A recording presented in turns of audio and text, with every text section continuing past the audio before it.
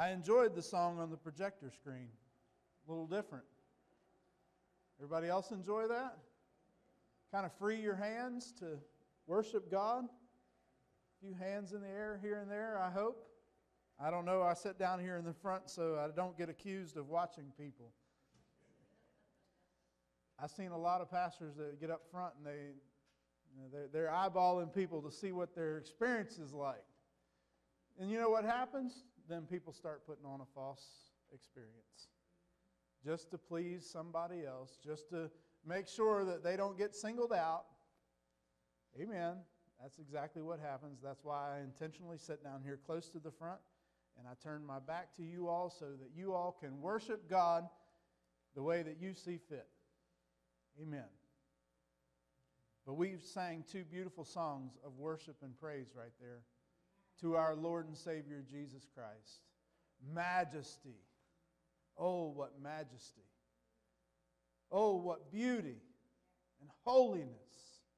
To think of the Lord and Savior Jesus Christ in His resurrected and glorified body.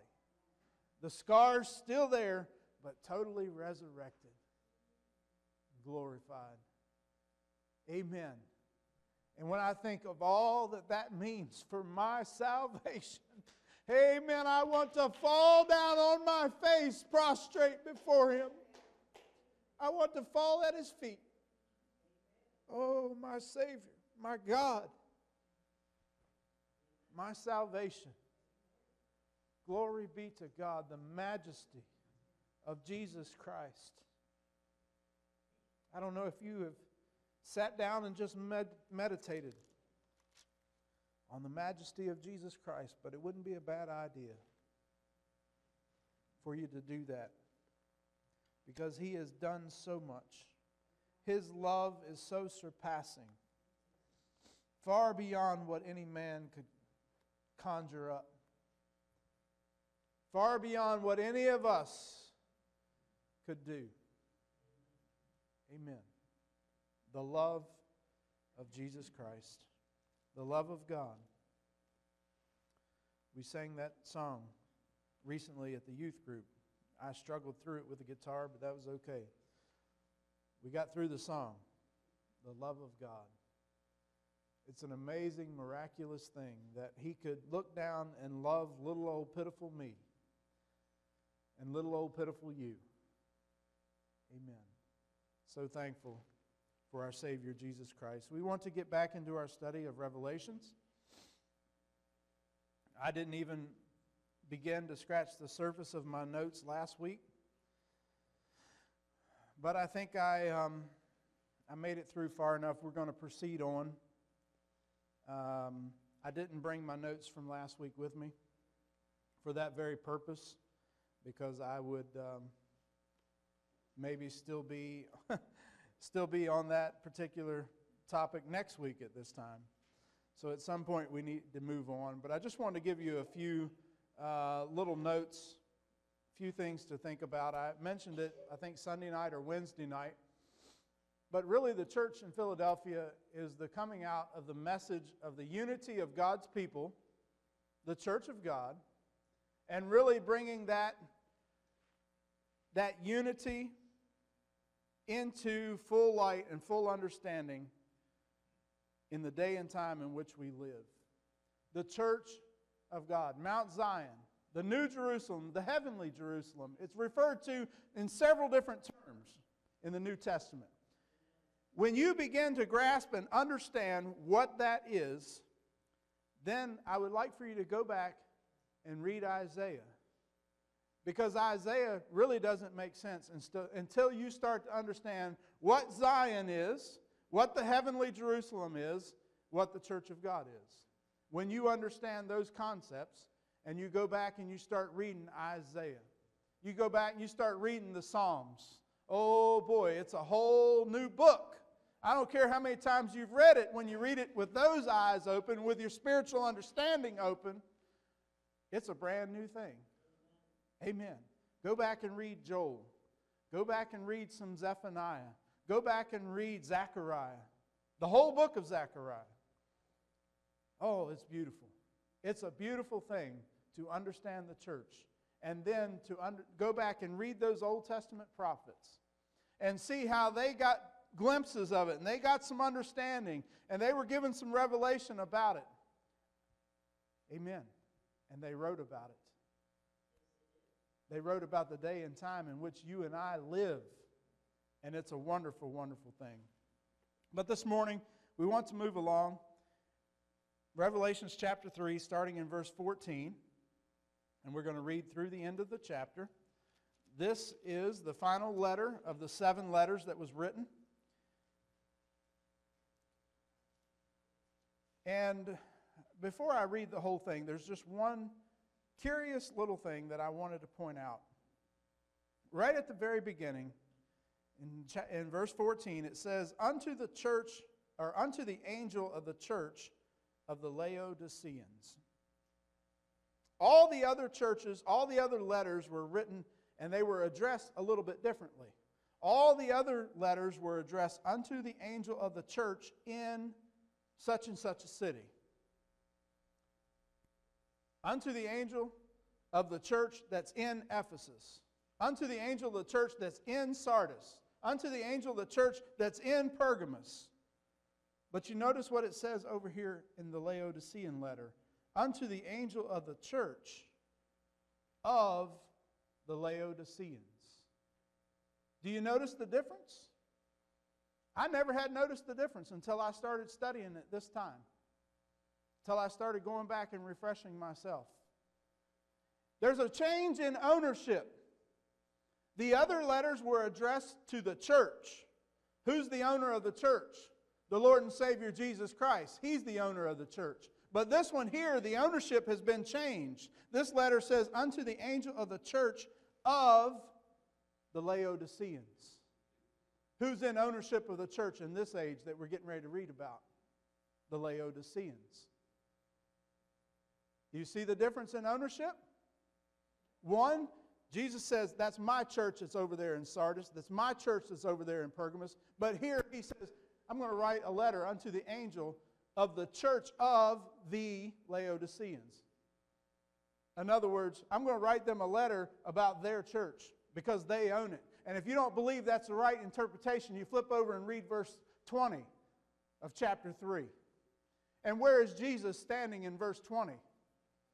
He's outside the door, knocking on the door of the church. Amen. He's standing on the outside. Who's in charge? Who's in ownership of the church? Jesus? No, Jesus has been put out. He's been put out on the curb.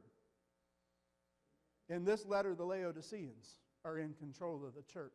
And I want to tell you that in the day and time that we live in, it's too frequent and too often that man is in control of Jesus' church. Amen. They come in, they want to set up their structure, their organization, their ways, and they want to do things according to their ways and their opinions instead of letting Jesus Christ be head and Lord and Savior of His church. They've set Him out on the curb. Amen. No longer the reading of God's Word. No longer anointed preaching. No longer the old time hallelujah and glory. We don't do that anymore. We're modern. We've moved up. We've evolved. Amen. They've evolved so much they left Jesus back there somewhere. Amen. Just wanted to point that out to you because I never had seen it before. I had read right over it. I don't know how many times I've read this passage of Scripture, and I never noticed that Jesus no longer claimed it as His church, but He wrote it to the church of the Laodiceans. That ought to be a real warning to us in the day and time in which we live, that we don't take over the authority of God's church. Amen. We can't. We can take over the authority of our church. Did you notice it says to the church of the Laodiceans? In other words, it had become their church. It was no longer God's church. It was no longer Christ's church. He was no longer the head, but it was their church. And that's what happens when we take control of things. It's no longer His church. It's our church. My church. Your church. That's why I can't stand it when people say, oh, what do they do over at your church? Hold up. I don't have a church. How are things going at your church?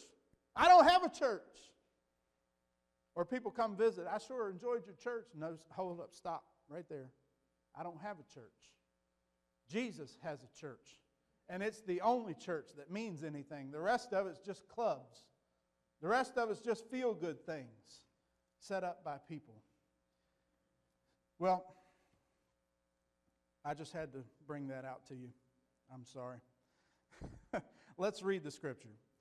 Revelations chapter 3, starting in verse 14. Unto the angel of the church of the Laodiceans write, These things saith the Amen, the faithful and the true witness, the beginning of the creation of God. I know thy works, that thou art neither cold nor hot. I would thou wert cold or hot. So then, because thou art lukewarm, and neither cold nor hot, I will spew thee out of my mouth. Because thou sayest, I am rich, and increase with goods, and have need of nothing, and knowest not that thou art wretched, miserable, poor, blind, and naked. I counsel thee to buy of me gold tried in the fire, that thou mayest be rich, and white raiment, that thou mayest be clothed, and that the shame of thy nakedness do not appear. And anoint thine eyes with eye salve, that thou mayest see. As many as I love, I rebuke and chasten. Be zealous, therefore, and repent. Behold, I stand at the door and knock. If any man hear my voice and open the door, I will come in to him, and will sup with him, and he with me. To him that overcometh will I grant to sit with me in my throne, even as I also overcame, and am set down with my Father in his throne. He that hath an ear, let him hear what the Spirit saith unto the churches. He that hath an ear, let him hear what the Spirit saith to the churches. I think that's a critical exhortation there in each and every one of these letters. Jesus closes the letter with that same statement. He that hath an ear.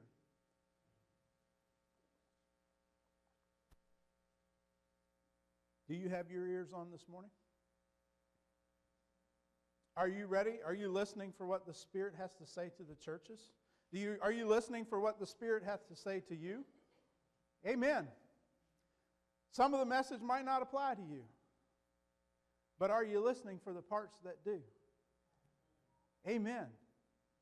Are you in tune with spiritual things? Are you ready and willing to accept spiritual truth? Or have you rejected it out of hand already? I ask you the question. Because Jesus repeated it 7 times. He that hath an ear, let him hear. Amen. I can't make you hear. I can't make you understand.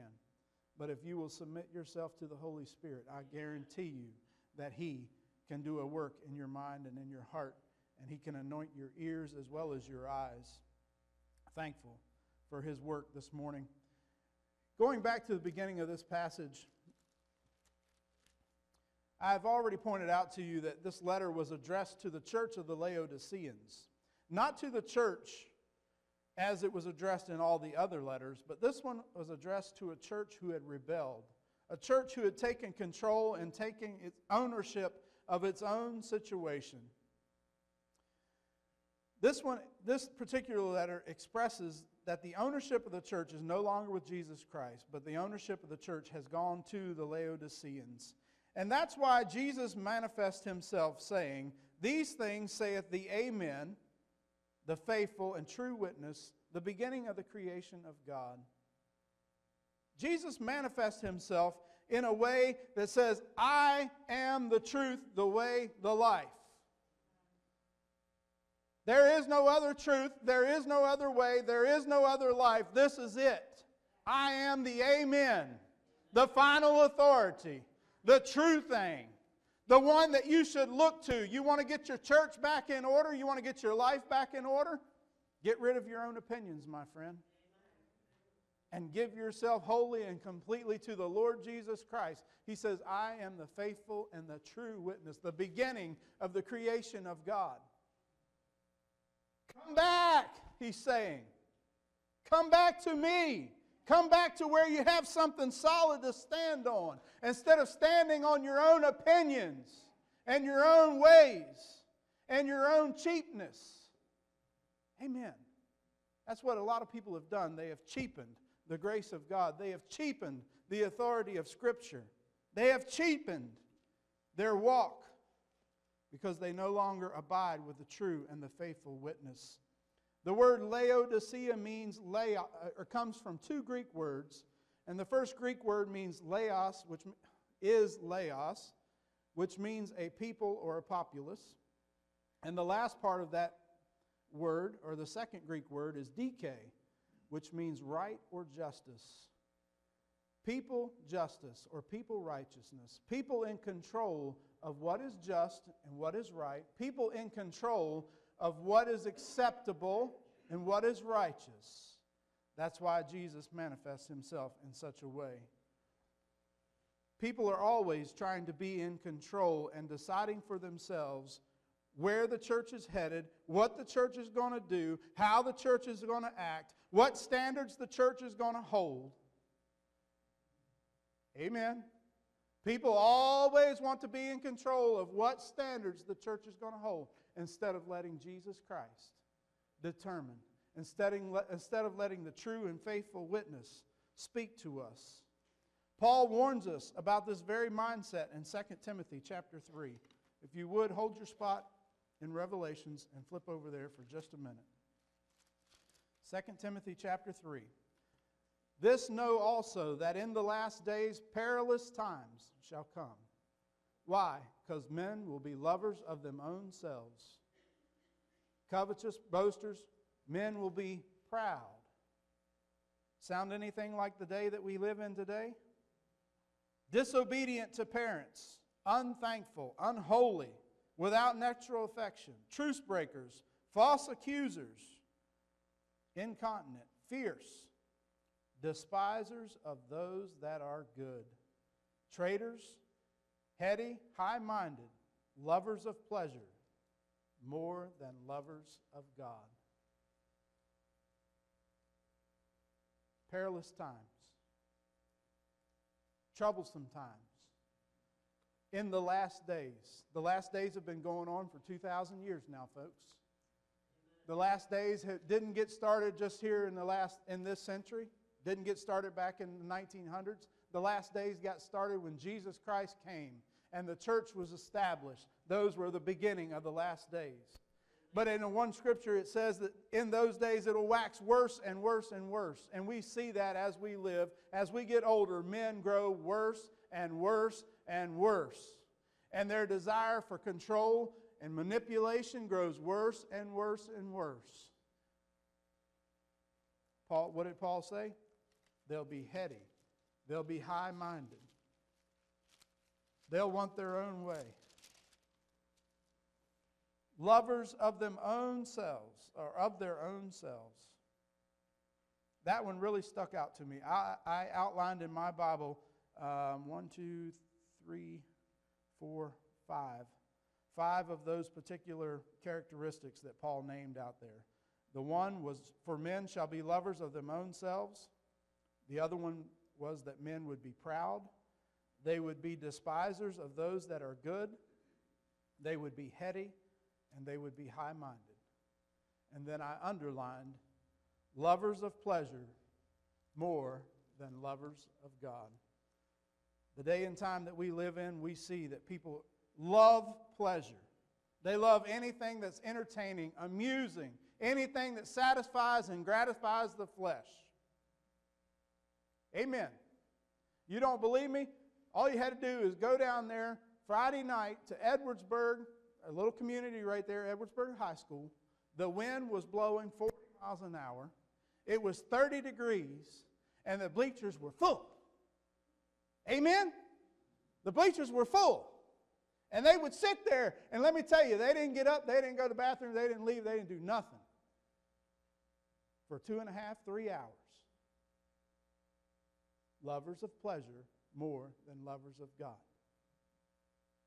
You ask somebody to come, listen to the gospel for a while, study the Bible for a while. Oh, well, you know, I think I got to go somewhere.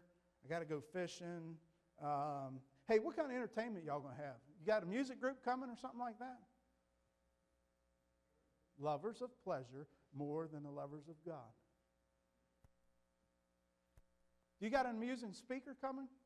No, we just got an old Virginia boy. Amen. Lovers of pleasure more than lovers of God. This is the day and time that we live in, folks. It is the prevailing spiritual condition of our day. This letter, this time period that we're addressing here is approximately 1930, somewhere in there, through the end of time. This is going to be the continuing condition of mankind as long as time stands. There will be no change. Things will wax worse and worse. Things will grow worse and worse. You are going to be challenged more and more every day. More and more things are coming into our lives to take our attention away from the Lord Jesus Christ, from His love, from His majesty, from His glory, and take away from that. I don't know about you, but my life has gotten so busy, it's ridiculous. It's calmed down a lot since I got rid of the business. This is nothing compared to what it was like then. But even now, I can see a little thing here, little thing there, little thing here. Hey, can you come do this? Can you come do that? Amen. Busy. Busy, busy, busy. And it's not going to get better. You're going to continually be challenged about your dedication and your commitment to the Lord and Savior, Jesus Christ, to His Word, to His family, to His church.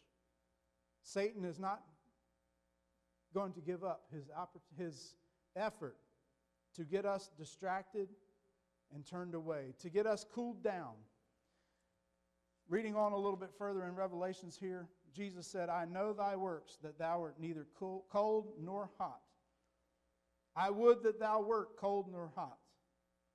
So then, because thou art lukewarm and neither cold nor hot, I will spew thee out of my house, out of my mouth, out of His house too. But because thou art neither cold nor hot. I put in the margins of my Bible there, they had acquired room temperature. They had acquired room temperature.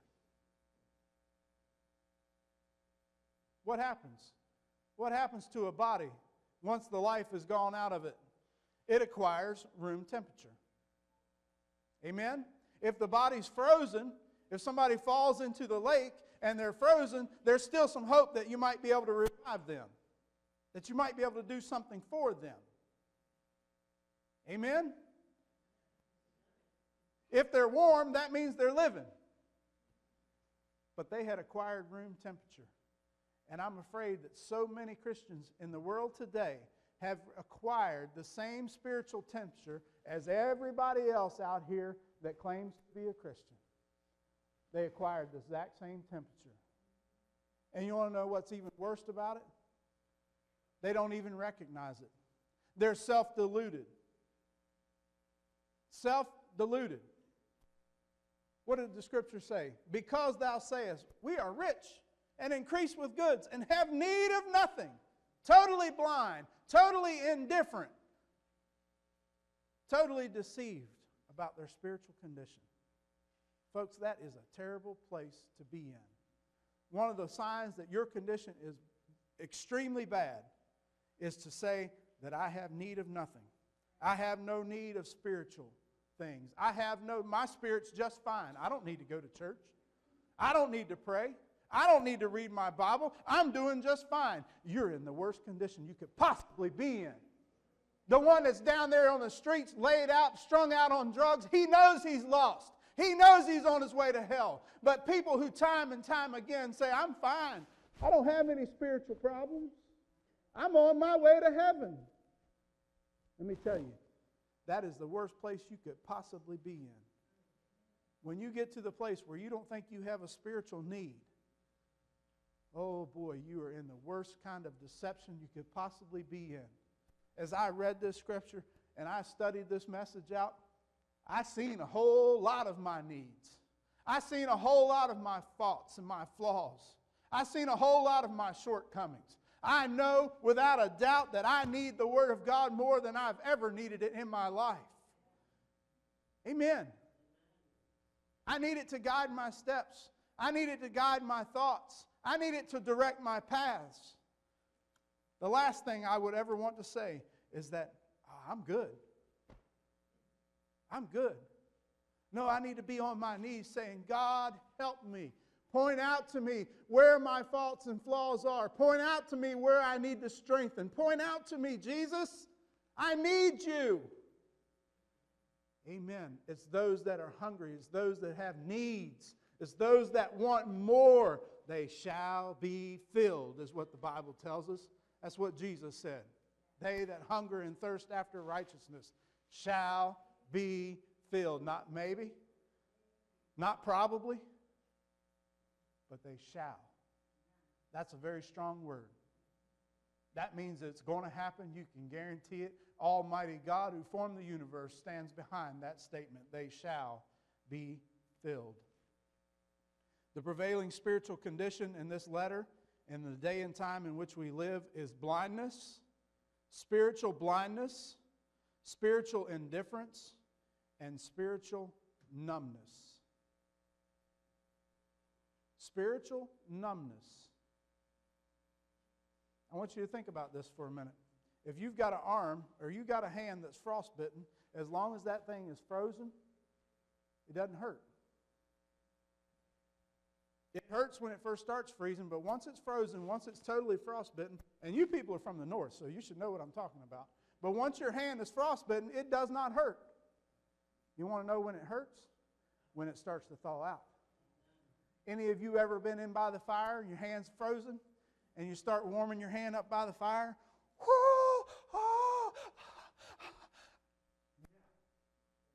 You know there's some life left in there. But too many today are spiritually numb. They are frozen. Their hands are frozen, paralyzed, unusable, and they don't even know it. No recognition of it. You're here this morning.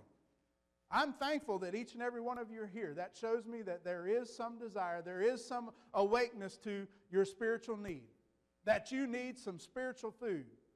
And I'm here to tell you, most of us, including myself, probably need more than what we recognize. Amen. I wish I could get a full understanding of my spiritual condition, of everything that I needed to do. I'd probably be overwhelmed. I'd probably say, stop, Lord, hold up, back up, give me one thing at a time, please. Amen. And so would you. So would you. We live today in a Judges 21-25 Christianity.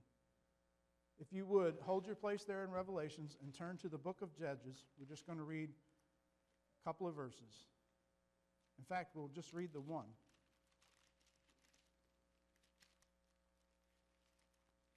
Judges chapter 21.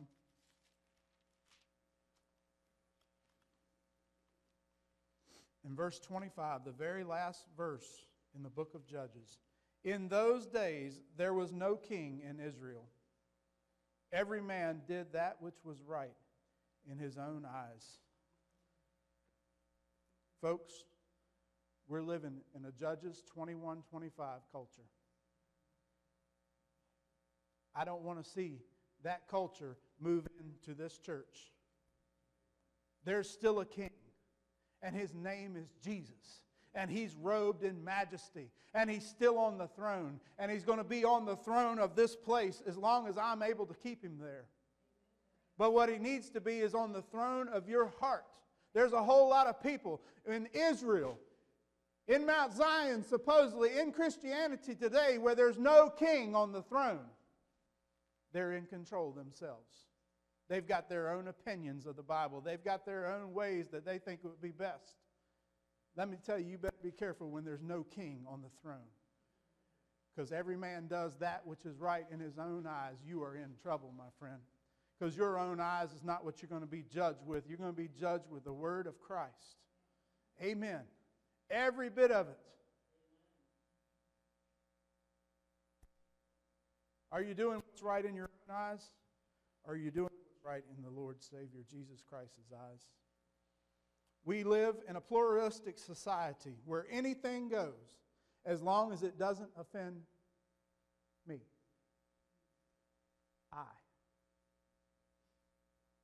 Anything goes. As long as it doesn't offend somebody, it goes. I'm sorry, the Word of God offends people sometimes. The teachings of the Bible offend some folks. The preaching of God's Word offends some folks. Amen. But the world that we live in today says, oh, don't offend nobody. Everybody wants to be catered to. Everybody wants their own truth. Relativism is rampant. What's true for you isn't necessarily true for me.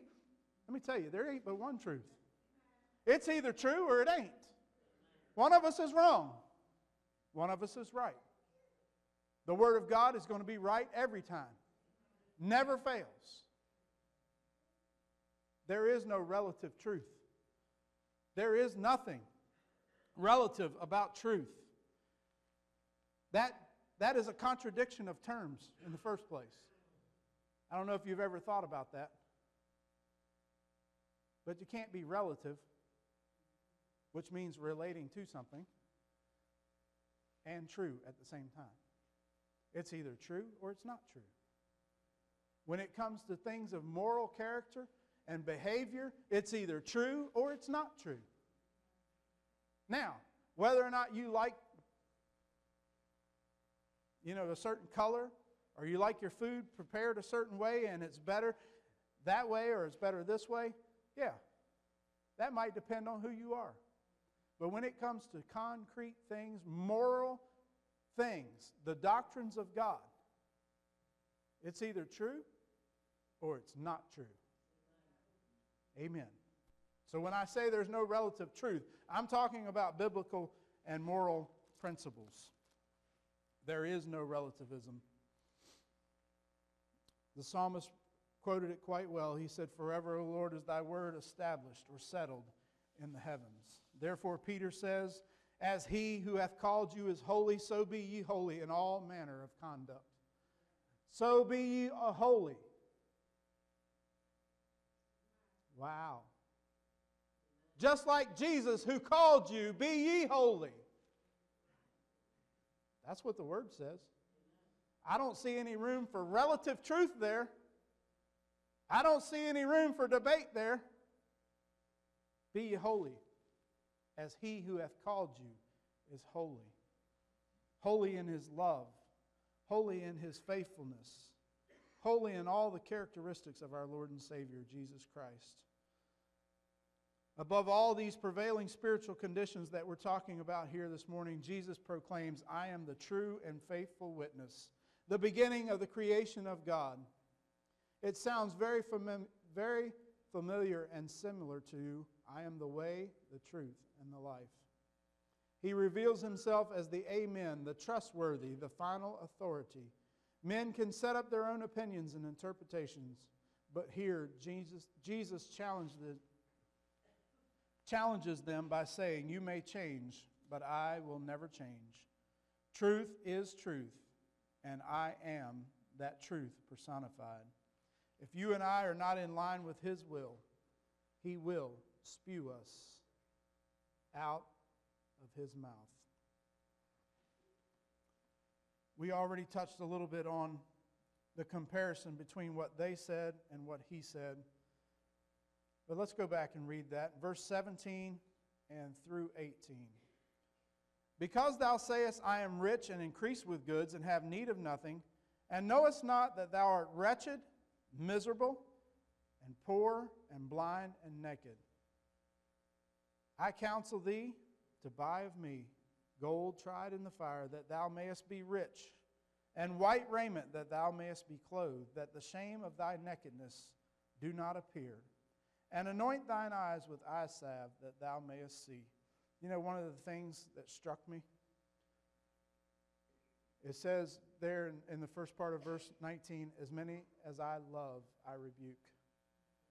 Even in the spiritual conditions that prevailed at that church, in the day and time in which we live, God does not abandon or forsake His people. He still loves each and every one of us, no matter how numb, no matter how self-deluded, no matter how confused, no matter how oblivious we are to our spiritual condition. He still loves us. And He's still rebuking. He's still chastening. He's still knocking at the door. He's still doing all these things. They said we are rich. He said you're poor. They said we are increased with goods and have need of nothing. He said you're wretched and you're miserable. You're wretched and you're miserable. Comparison, back and forth. They said one thing, Jesus said something else. Who do you think was true? Who do you think was stating the truth, the obvious truth? Is there any relativism there? No. They were stating what they thought was the truth, what their relative truth was, what they saw the conditions as, and Jesus said, here's the real truth. Here's the faithful witness. Here's the one that's going to tell you exactly what's going on and who you truly are. And not only am I going to tell you, but then I'm going to give you some counsel. And I'm thankful for the counsel of God. I'm thankful that even in our spiritual blindness, He is still trying to wake us up. One of the first things that I noticed, and it's not the first thing on the list, but down at the end of verse 18 it says, anoint thine eyes with eye salve that thou mayest see. Let me tell you something. If we're ever going to change our spiritual condition, we're going to have to see what's wrong first. Now, Jesus put it down there at the bottom of the list. But if a man don't see that he's poor and wretched and miserable and blind and naked, he's never going to go by. That's why we need the eye salve first. Have you ever tried to put eye drops in your own eye? It's a very difficult thing. I find it quite painful. I don't know about you. But when I try to put it in there, it burns and it stings, and I have a hard time, we all have to prop our eyes open in order to give ourselves eye drops. But I have a very difficult time because even when I'm holding it open, it's still trying to shut. It still doesn't want it. But Jesus didn't say that He would anoint our eyes. He just instructs us to anoint our eyes. He instructs us to do the work, to open our eyes, to see and acknowledge the spiritual condition. He says, anoint thine eyes with eye salve that thou mayest see. If we're ever going to see the spiritual conditions and be able to do something about them, it will be because we have opened our eyes to the spiritual conditions. We have recognized them and acknowledged them for what they are. As I said before, the worse off a person is, the more likely they are to feel themselves to be fine. I jotted down Judges chapter 16. I spent some time in Judges doing this study. And I was thinking of Samson, because Samson fooled around with sin. Samson went down there and fooled around with the woman Delilah. And he got self-deluded, he got deceived, and he was blind. How was he blind? Well, 3 times the woman tried to bind him. 3 times. I think after the first time, I probably would have woke up and said, hold on, she's up to no good. Nope, but he didn't stop there. He went back again. And then again. 3 times he went down there and messed around with that woman. Do you think he was blind? Do you think he was deceived? Do you think he was spiritually deluded? Amen. And what happened after they had cut off his hair? He said, I'll get up and shake myself as I did before. And he knew not that the Lord had departed from him. I think there's a whole lot of people today that don't know that the Lord has departed from them. They think they have an experience. They think they have the Savior. He is long gone. He's standing outside the door knocking. And they're asleep, spiritually numb, deceived to their condition, blind. I couldn't help but think about that. He knew not that the Lord departed from him. He said, I will go out and shake myself as before. He thought he could just go out and do whatever it was. He could step right back into the spiritual condition that he was in? No. Amen. He needed some eye salve to be able to see the condition that he was in. That he had lost the blessing of the Lord. That he had lost the favor of the Lord.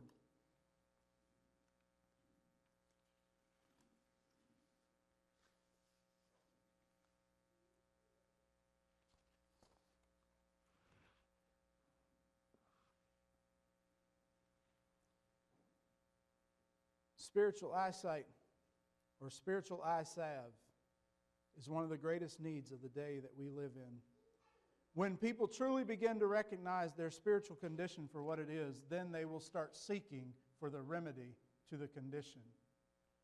Without vision, there won't be any seeking. There will only be the same delusion that there always was. In Job chapter 42, Job received his sight. He said, I have heard of you, O Lord, but now my eyes see you. That's a beautiful passage of Scripture. I have heard of you, Lord. How many of us have heard of the Lord?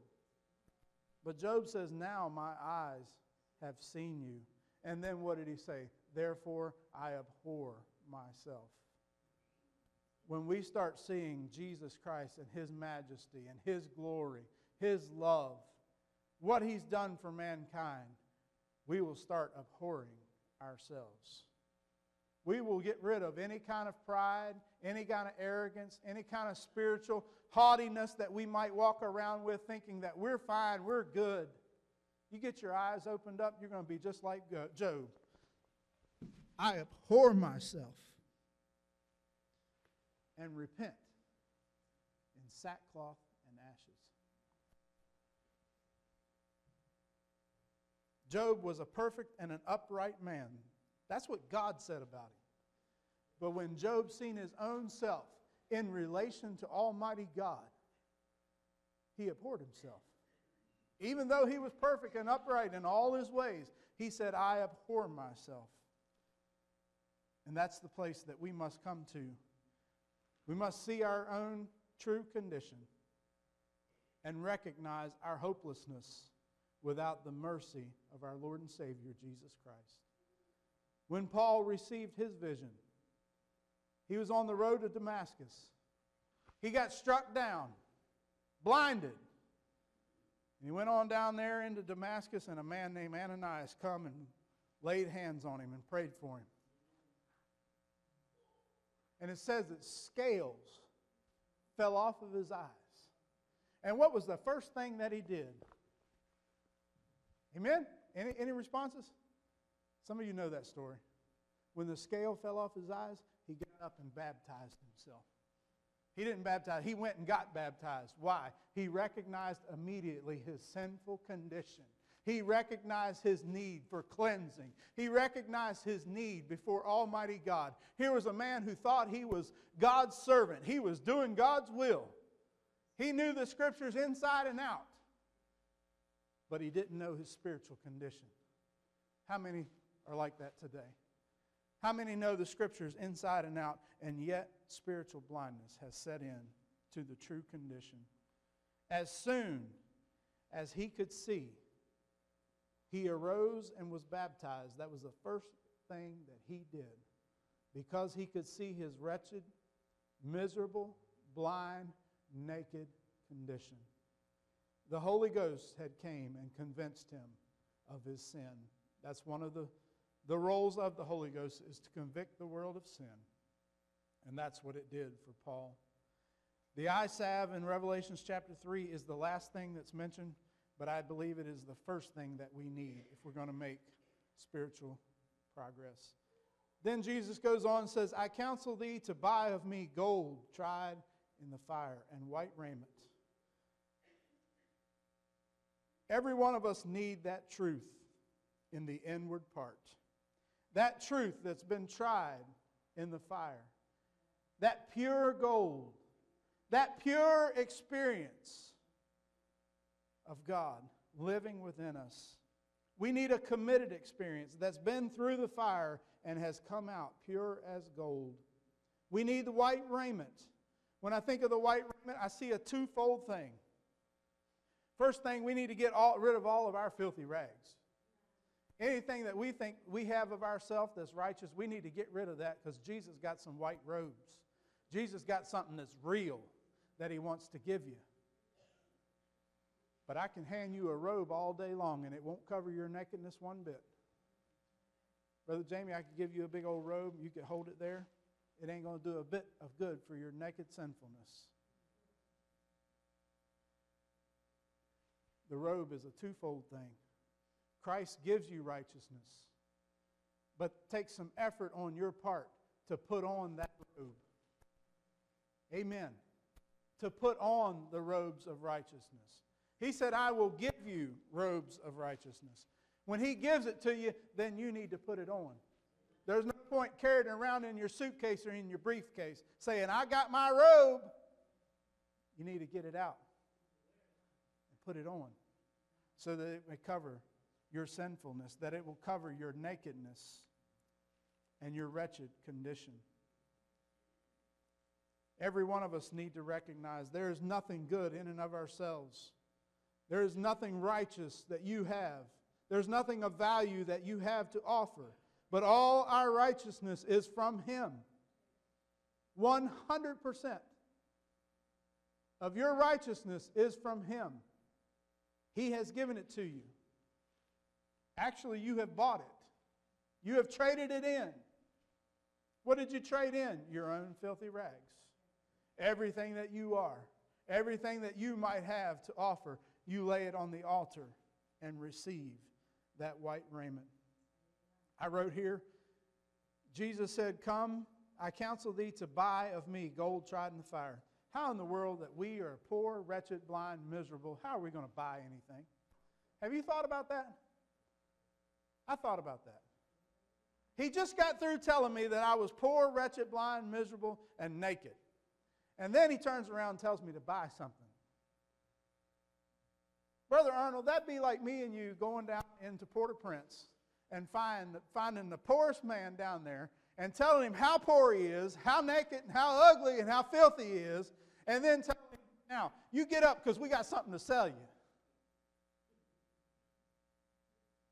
It seems ridiculous. Thank you, Sister Blau. Sister Blau reads my mind. Isaiah chapter 55. Isaiah chapter 55. Hold your place, flip over there and read it. Because it is a wonderful passage of Scripture that will bless your soul. That even the poorest, nakedest, miserablest, blindest person in this room this morning, the one that's in the worst condition this morning, can come and buy and eat and enjoy the things of God without money. Amen. Ho, everyone that thirsteth, come ye to the waters. He that hath no money, come ye, buy and eat. Yea, come buy wine and milk without money and without price. Wherefore do you spend money for that which is not bread, your labor for that which satisfieth not? Hearken diligently unto me. Eat ye that which is good, and let your soul delighteth itself in fatness. That's how a poor, wretched, miserable, blind, naked sinner can buy something from the Lord Jesus Christ. Come buy without money.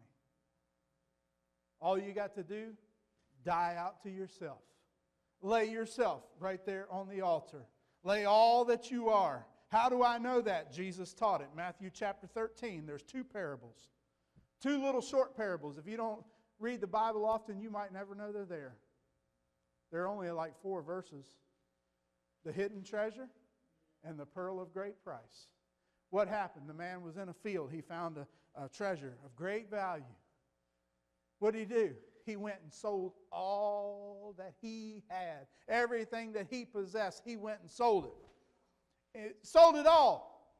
And invested everything he had in that piece of land that contained the great treasure. The pearl of great price. He went and sold all the other things that he accumulated, all of his righteousness, all the things that he thought was of value. He sold them. Why? Because he found something of eternal value, of great value, the truth. Let me tell you, the only way that a poor person will ever buy from Jesus Christ, a poor sinner, is when they sell all. When they get rid of their self. When they get rid of this attitude that I'm okay. I'm spiritually fine. I'm rich and increased with goods and have need of nothing. Well, whatever it is that you think you're rich and increased with, you need to go sell that. You need to go discard it, get rid of it, and get a hold of something that's real. Gold, tried in the fire, and white raiment that comes from the Lord Jesus Christ. What a beautiful picture here this morning that Jesus is trying to teach us, even in the day and time that we live in.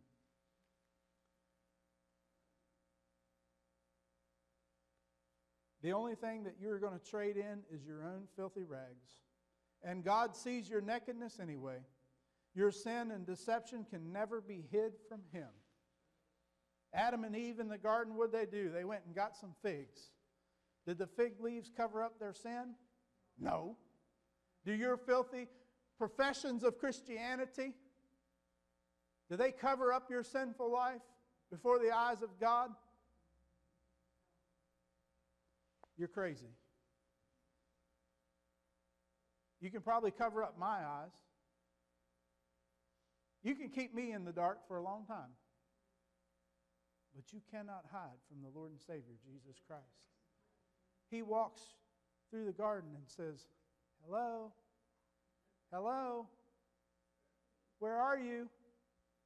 Knowing all along right exactly where a person is spiritually. You cannot hide from Him. So there's no point in hanging on to what you've got.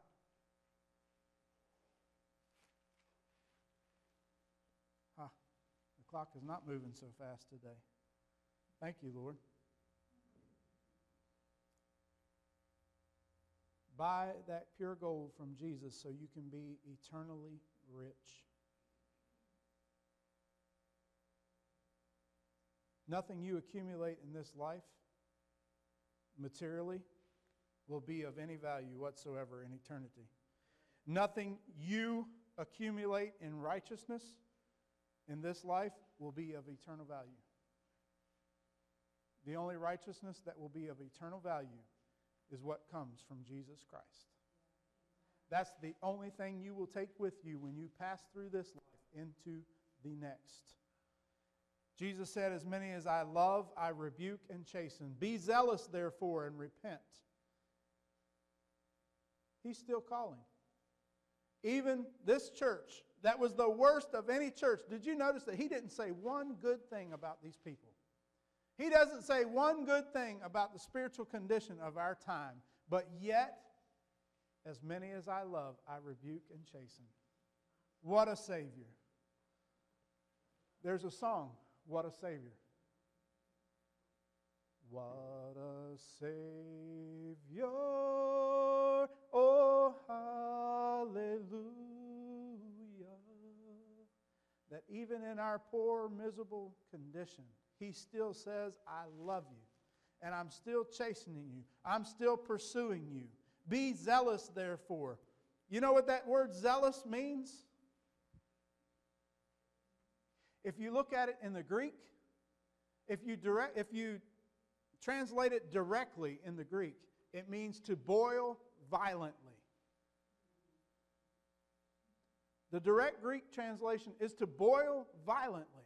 Jesus says, be zealous, therefore, and repent. What were the conditions? They were lukewarm. What was the cure? Be zealous. Boil violently. Get rid of the lukewarmness. Get some warmth. Get some fire. Get some zeal down in your soul. Boil violently for the Lord Jesus Christ. There's enough tepid Christianity in this world today. There's enough that don't know what it means to boil violently for Jesus Christ. There needs to be a stirring down in the soul of each and every one of us. Jesus is looking for a few radicals, my friends.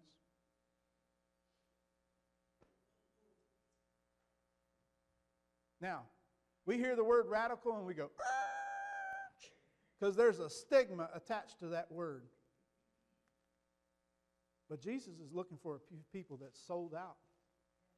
He's looking for some people that are radical for Him. That doesn't mean you go out here and you act all crazy and you want to do something stupid. Not like the Muslim radicals that want to chop people's heads off. I've seen those kinds of spiritual radicals too. They want to chop people's heads off. Warning, don't go there. But Jesus preached for 3.5 years, and He got 12 radicals. And even they left Him when the time came. Even they left Him. But He says down in the latter part of that verse, He says, to them that overcome, I will grant to sit with me in my throne. Praise God. The church that was in the worst condition is given the greatest place of prominence when they overcome. This church, Laodicea, this time frame that we live in, spiritually is the worst condition because of the blindness, because of the indifference. But those that overcome and come out of the worst condition, those that were the wretched, poor, blind, miserable, naked, what are they given? The greatest rewards. You go back and look at the rewards that all the other churches got for overcoming. They got some wonderful things. But this church here granted the most wonderful thing. They were granted to sit in the throne with Jesus Christ when they overcome the prevailing spiritual conditions. Oh, what a beautiful thing. He who is first shall be last, and he who is least shall be the greatest. The mercy and the majesty of our Lord and Savior Jesus Christ. Don't think that that comes at a cheap price, though. What did Jesus say there? To him that overcometh, I will grant to sit with me in my throne, even as I also overcame, and am set down with my Father in His throne. Think about that.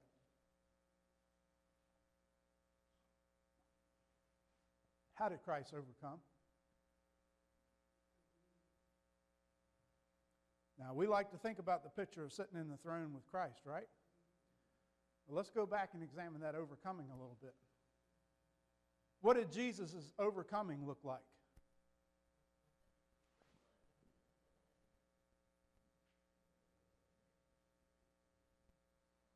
There's Jesus overcoming. Suffering. Beaten. Bleeding. Mocked.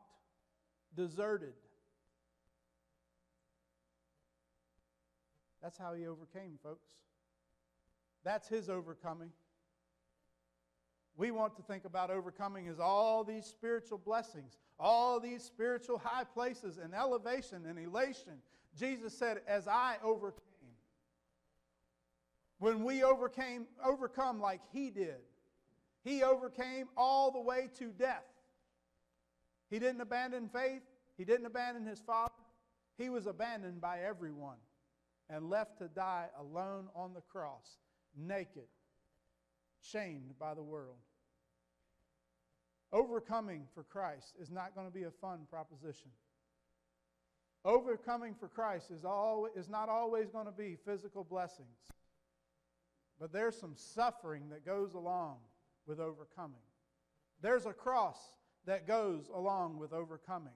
There's dying out to self. There's going to be some times that you are mocked and made fun of by friends. There's going to be times when people abandon and desert you. There's going to be times when people ridicule you and call you names. There's going to be times when people work behind your back and undermine you and backstab you. Guess what? They did it to Jesus. Don't worry about it. He that overcomes, I will grant to sit in my throne. Keep your eye on the prize, my friend. Keep your eye on the prize. That's what Jesus did. He kept His eye. How did He overcome? He overcome with the cross, faithful unto death. He did not leave this world with riches or acclaim. He did not leave this world with popularity, but He made Himself of no reputation and took upon him the form of a servant, and was made in the likeness of men. And being found in the fashion of a man, he humbled himself, and became obedient unto death, even the death of the cross. Wherefore God hath highly exalted him, and hath given him a name which is above every name, that at the name of Jesus every knee shall bow, and every tongue shall confess. Amen. When you're willing to die out, you're going to get that kind of privilege, sitting in the seat with Jesus. Amen. He still stands this morning at the door of your heart. I don't care how deceived you are. Jesus is standing there this morning.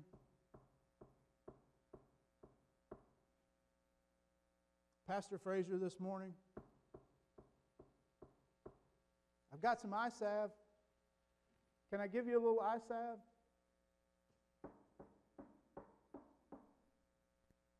Amen. Are you willing to put the eye salve in your eyes? Are you really willing to look at the state of your soul? If you will trade in your filthy rags, he will give you beautiful robes of righteousness. Then he will come in. And the word says sup in the King James Version. If you look it up in the Greek, it says feast. He will come in and feast with you. Oh, what a beautiful thing. I think of supping, and I think of, just a meager little bowl of something, just to kind of, something just barely to sustain you. When I looked over there in the Greek and I said, that means feast. Praise God! He will come in and feast with me. He will bless me abundantly. He will give me more spiritual food than I could ever imagine. He will give me more spiritual understanding than I could ever imagine. He will come in and feast with me. Little old me. What a Savior. What a Savior. John 14:23, if a man loves me, he will keep my words, and my Father will love him, and we will come unto him and make our abode.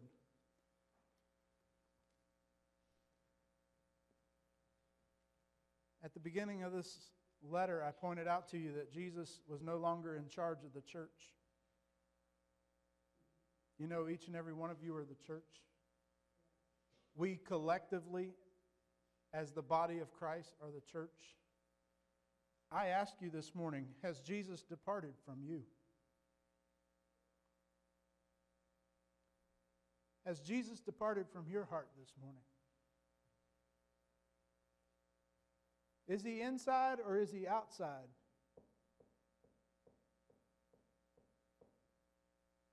Where is your devotion to the things of God? Where is your fire? Where is your zeal?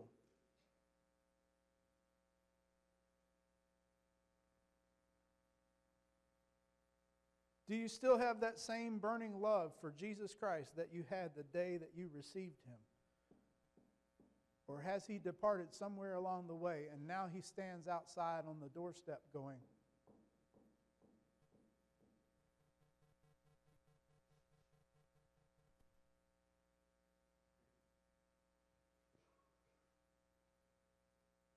the door can still be opened. He can still come in. But I'll finish where I started out. He that hath an ear, let him hear what the Spirit is saying.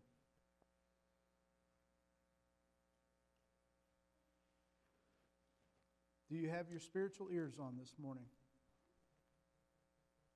Are you listening to that soft, still voice? Can you hear that faint knock?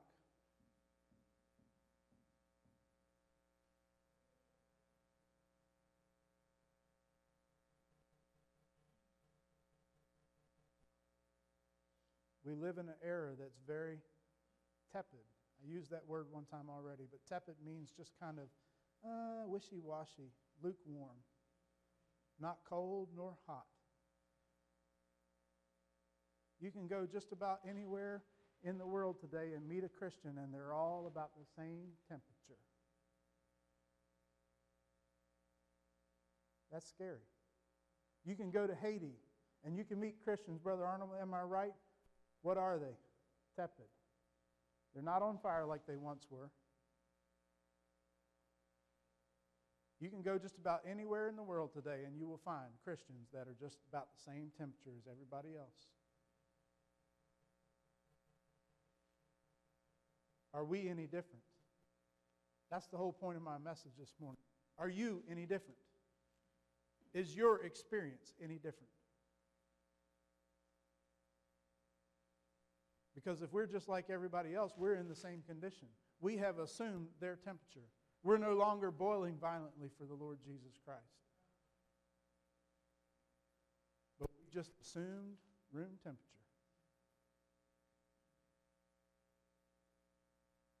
Amen. God showed me some places where I assume room temperature as I studied this message, folks. So I know I didn't study it in vain.